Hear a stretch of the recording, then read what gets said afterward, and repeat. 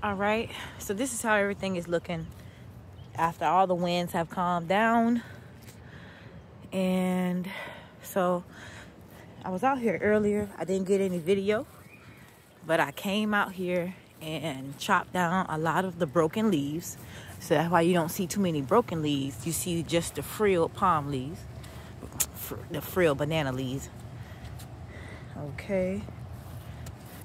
This is what I did with them. I just chopped and dropped them and threw them down in the inside.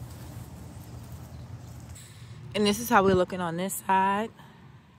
So the most important thing is that everything is still standing. All the little frilled banana leaves. I don't know why I want to call them palm leaves, but banana leaves, they'll easily grow back, no problem.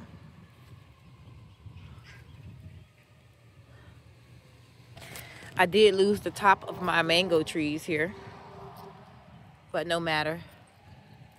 That'll do well. It'll just stimulate the plant to grow more. It's almost like a mini pruning. So I did get a little bit of wind whip there. Of course, the frilled banana leaves have wind whip.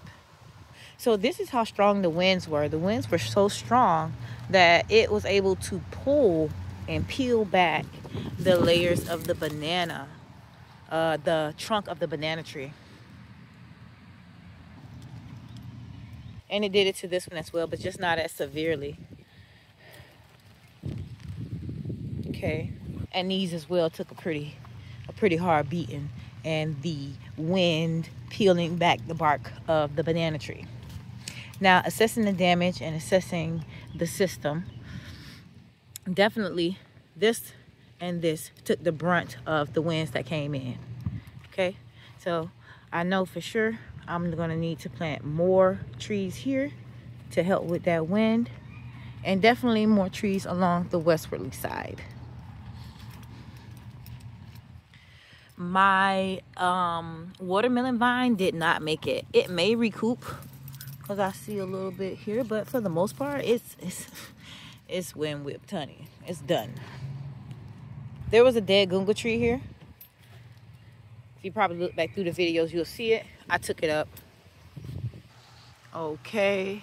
And then there's a little wind whip right there on my elderberry mulberry tree here. My kale made it.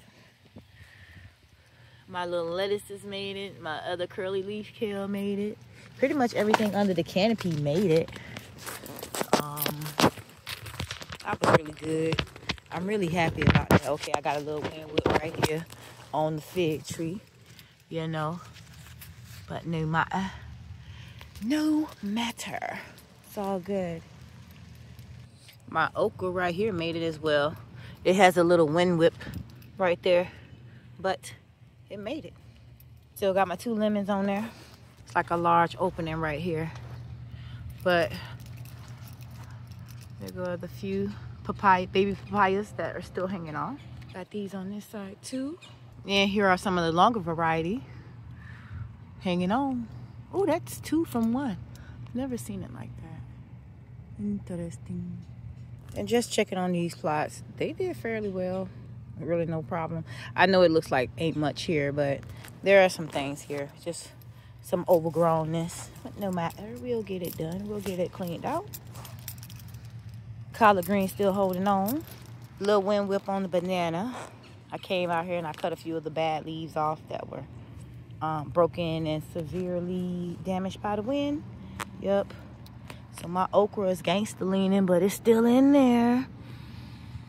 Scallions right here. They in there. Basil. Got a little wind whip on the basil. Got some wind whip. But it's holding up. It's here. It's strong. Alright. Busted up banana leaves, but still holding. It's still going strong. Garlic chives. Still going strong. All right. So for the most part, everything's good. Here's a view from this side. And bet somebody's gunga peas are gangsta leaning from all the wind that we had. Okay.